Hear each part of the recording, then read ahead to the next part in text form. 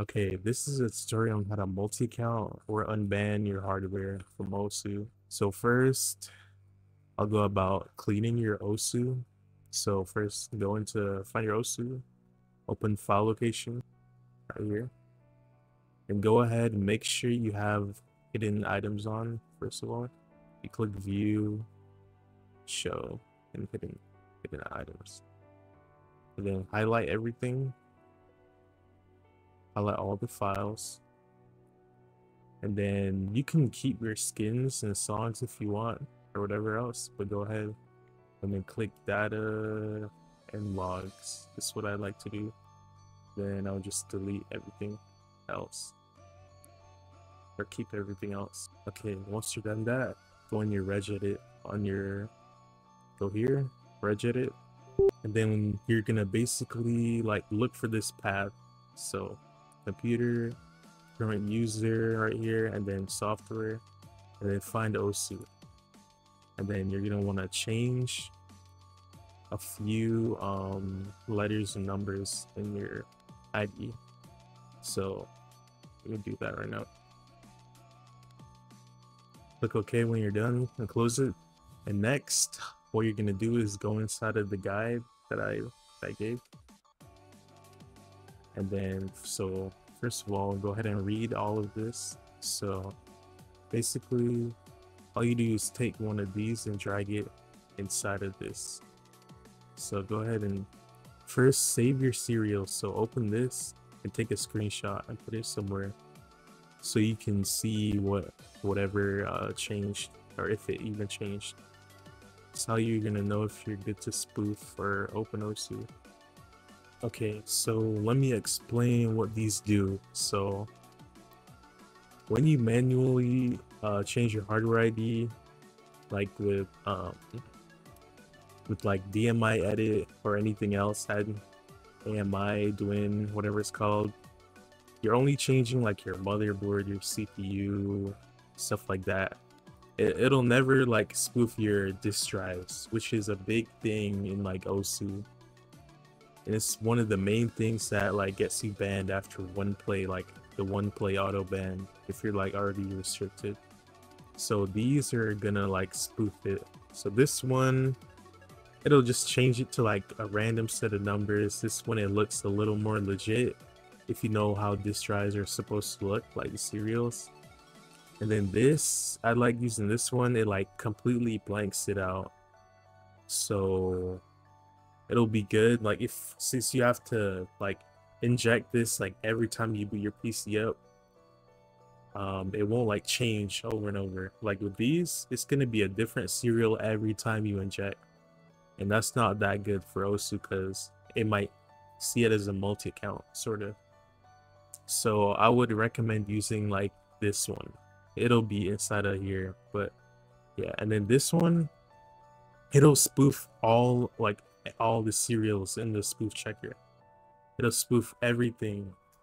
I don't like really using this because, again, if you have to boot it up every single day, some of the serials are gonna change, and you know, it's like a multi-account basically. So only use this, I guess, if you're like a cheater and you don't care about getting banned or potentially getting banned, but use this one. So I'll do it right now. Let's drag this in here. Actually, I'll just use one so you can see the serials change. I'll do this one. So drag it in here. That'll pop up and then check, and you see it's changed. So you spoof only your hard drives. And then let me do it again. So that'll happen every time you boot your PC up. So, okay, that's done. Now you have to spoof everything else. And that's where the guide will come in. You basically go to this link in the download and look for which method you have first. So if you have like ASRock, Gigabyte, MSI, you'll use DMI edit. And then if you have like an Asus computer, get something else. And that's in the guide. It'll show you how to spoof like your CPU, motherboard, BIOS. Just do that, and then come back and do this for the disk drives, and you should be set. Now basically that's it. All you gotta do is make an account now. So let me go ahead and turn my VPN on. Oh yeah, and I forgot to mention like flagging. Just read this. It tells you like what to watch out for flagging, because you'll be flagged if you use this method. And if you don't want to be flagged, then you gotta find a way to spoof like everything listed here. And I linked a spoofer that does that, so check that out if you don't mind paying. Make sure you get tmac and spoof your MAC address as well. So now all you got to do is reinstall OSU. So I'm gonna do that right now. Gonna go do the whole setup. I'm gonna pause and unpause when it's opening. I forgot this game is always loud every time. It's just loud. Okay, you can go ahead and register an account now. Pick a random name. Okay, I made my account. Let me log in now.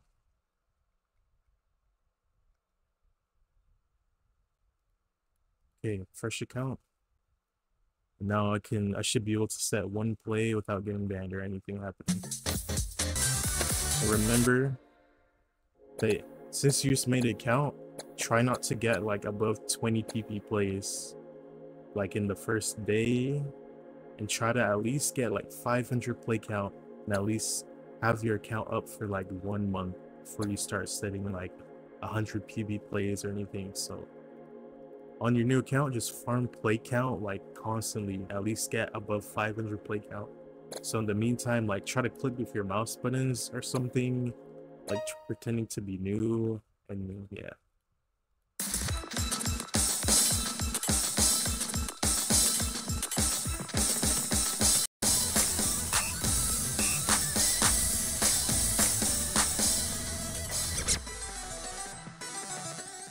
The play should submit. I shouldn't be banned.